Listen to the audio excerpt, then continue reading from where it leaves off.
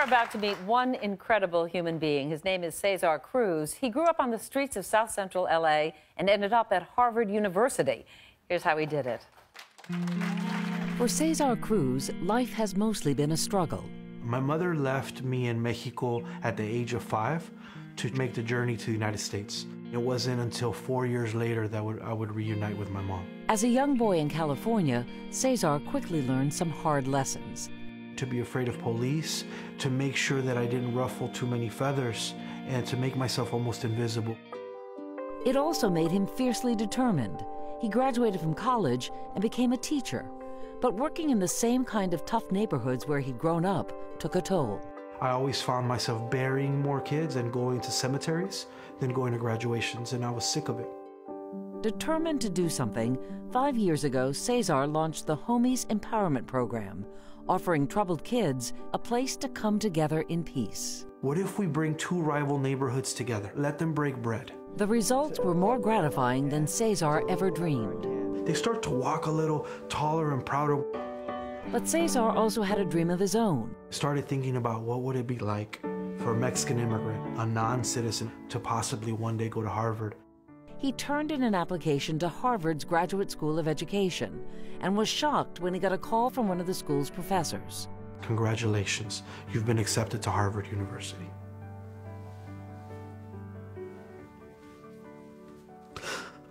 I started crying. I couldn't verbalize how happy I was. And now Cesar the teacher is Cesar the groundbreaking student, the first Mexican immigrant male ever to pursue a doctorate at Harvard in educational leadership.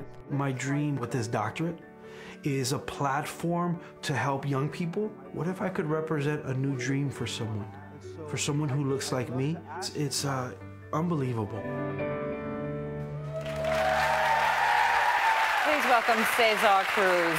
Cesar, such a pleasure to have you here. Thank you. I was watching you watch yourself talking about the accomplishments and could see you getting emotional again. It's a big thing, what you've accomplished. It's difficult because my mother was deported on 3 different occasions.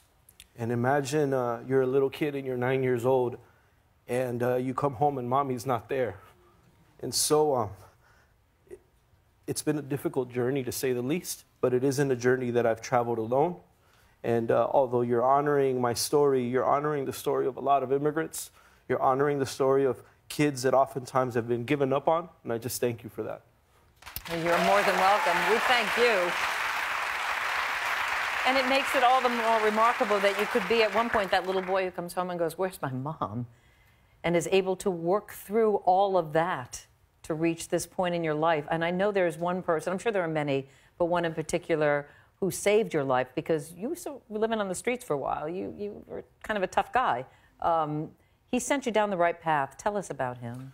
Well, there's been many people. One is Dr. Tepper. Dr. Tepper is this fiery New Yorker who came to East LA and was my math teacher. Utterly amazing. And he played a father figure role. I was loved. And that love has carried me forward. Carried you to where you are, yeah. You know, you mentioned your family. You also mentioned Dr. Tepper. And since you're an educator yourself, just to get back to him, does he know where you are at this point? Has he been following your path? I don't think so, you know, and if he's still alive, I owe a lot to him because he never gave up on me. So I thought, what if I could do that for kids? Yeah. Well, I have a feeling he's very proud of you. I really do. Cesar, in fact, I know he's very proud of you. You know how I know? Because we found him. No. Yes, we did. No. Yes. He's very much alive, and he very much wants to talk to you. You take a look at the monitor via satellite. Please welcome Dr. Tepper.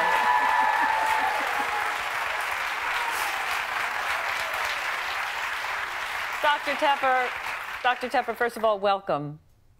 Thank you very much for having me. Were you hearing Cesar before talk about the influence you had on his life? Yes, I did. And your reaction to that and what you would like to say back to him. And he's very glad you're alive, by the way. So are we. That makes 2 of us.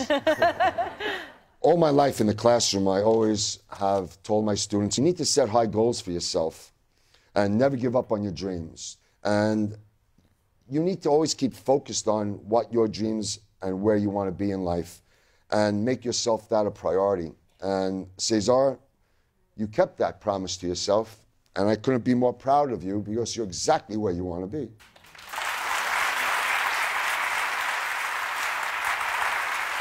And Dr.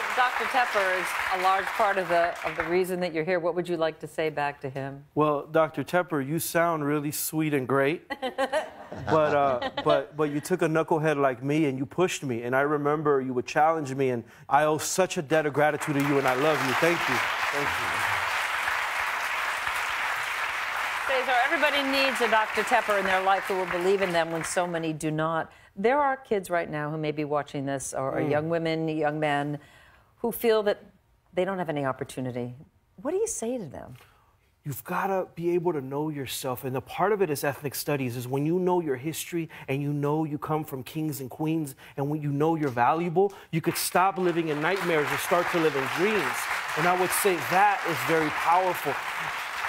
It's very powerful, but sometimes a kid doesn't have that support system around them. You had love around you, and you had some people who cared. Not everybody has that. That's true. And so, you know, part of why we try to open the Homies Empowerment Center is when we think of kids that are gangs or gangsters, could we picture them as our little cousins? Could gangs be seen as second families, and could we try to make gangs healthier and provide a space of protection, of love, of comfort? And that's what Homies Empowerment tries to do.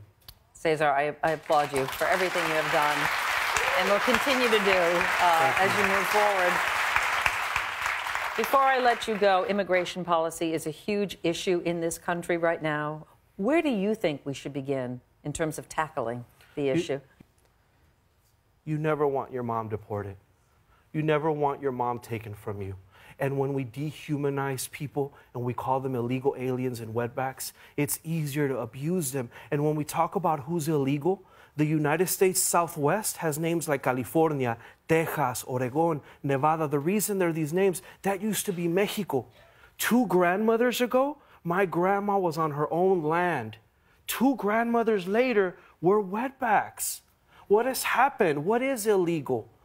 And so I want us to try to understand this happened to the Irish community, to the Portuguese community. We've been having this debate for centuries. When will we realize we're an immigrant nation and that makes us stronger and we stand up together? Thank you, Cesar. Thank you. Such a pleasure. Such a pleasure.